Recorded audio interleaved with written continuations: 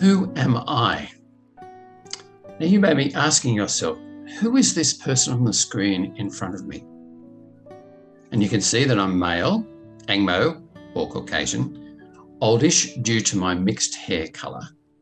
But you're also thinking, who is he? Where does he come from? Why should I listen to him? What does he want me to do next? As people met Jesus for the first time, they were asking that very question.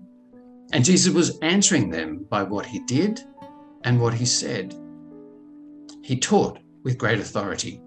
He healed the sick. He touched lepers. He cast out demons. He taught in parables. He calmed the storm. He fed 5,000 and then 4,000 people with practically nothing.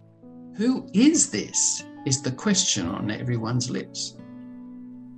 And in Mark chapter 8 from verse 27, Jesus asks his disciples, "Who does the crowd say that I am? And who do you think I am?" And Peter gives this brilliant answer, "You are the Messiah." Peter gets it so right. But then straight away, Jesus talks about his death and his rising to life after 3 days. In fact, 3 times in Mark chapter 8, chapter 9, and chapter 10, the study for today, Jesus explains that he will soon die at the hands of others, but that he'll also rise again. And note that he will also rise again. Who is this that can rise from the dead?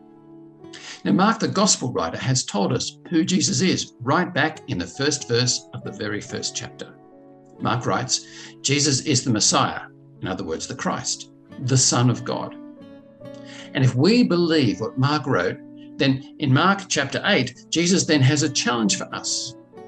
If we truly believe that Jesus is the Messiah, the Son of God, and I do, just as many of you who are watching also believe, then Jesus calls on us, those who follow him to his death, by dying to ourselves and instead to live for Jesus.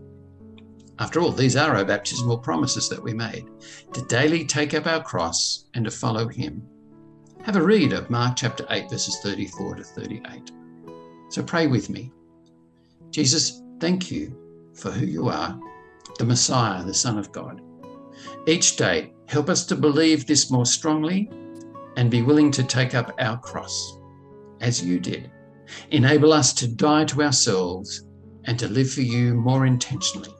For your glory, we ask it. Amen.